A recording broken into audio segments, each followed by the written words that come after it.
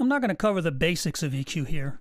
I assume if you're ready to try your hand at mastering, you're already familiar with the use of EQ in recording and mixing, and the basic configurations like graphic versus parametric, or peaking versus shelving response. Instead, I'll focus more on the different types of EQs you might find, and the differences in approach you might take in a mastering situation as opposed to recording and mixing use. First off, while there are dedicated mastering EQs out there, any EQ can be used for mastering purposes. Since we're talking about mastering in the box, I'll break them down into 3 types of EQ plugins you're likely to come across.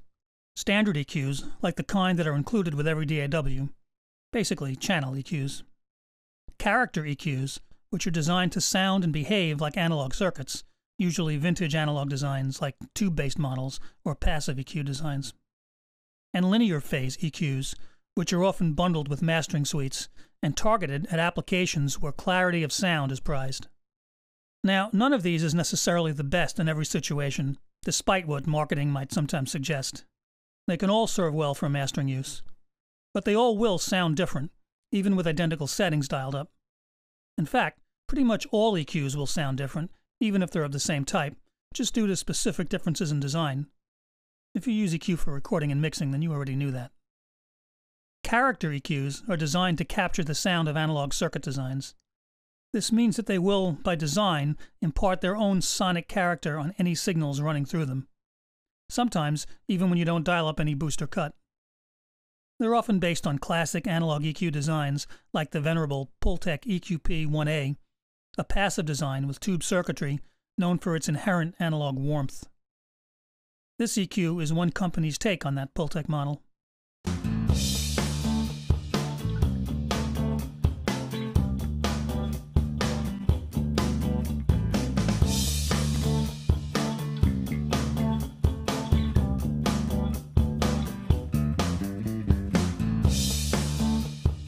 Now, a lot of the time, in mastering, you want your tweaks to have as subtle an effect as possible in the mix. But that doesn't mean you can't use this kind of EQ to impart a little warmth. You don't have to dial up drastic settings. You don't even have to dial up as much of an obvious change as I've done here. If the plugin is well designed, the subtle flavor of a typical character EQ should come through even with minimal processing. Now, the standard type of EQ you'll find, and probably will get used the most, is the typical channel EQ that comes with every DAW. By design, these are sometimes referred to as minimum phase EQs. I'll explain that in a minute. These general purpose designs are fine for any application, from recording to mixing to mastering. In a lot of mastering suites, you'll often find a linear phase EQ. The idea is that this type of design will be more transparent than a standard minimum phase EQ. Okay, a little explanation.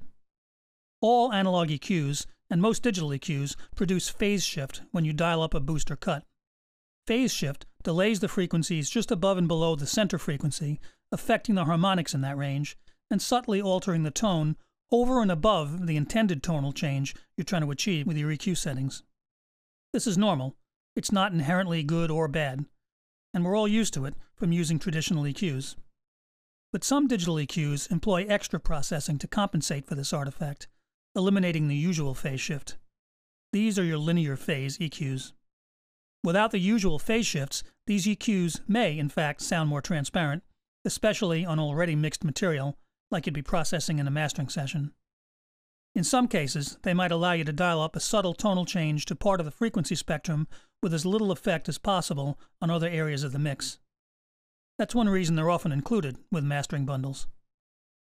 But they do come with some caveats. The extra processing, to compensate for the phase shift, results in higher latencies. And a side effect of that compensation is that a linear EQ may, if used more heavily, soften transients a little. But with small tweaks, as I've suggested are most appropriate for mastering, the differences between regular minimum phase and linear phase EQs are small and subtle. Either can do a good job. Ultimately, your ears will be your guide. Next up, I'll compare these different EQ types and talk a bit about general EQ usage in mastering.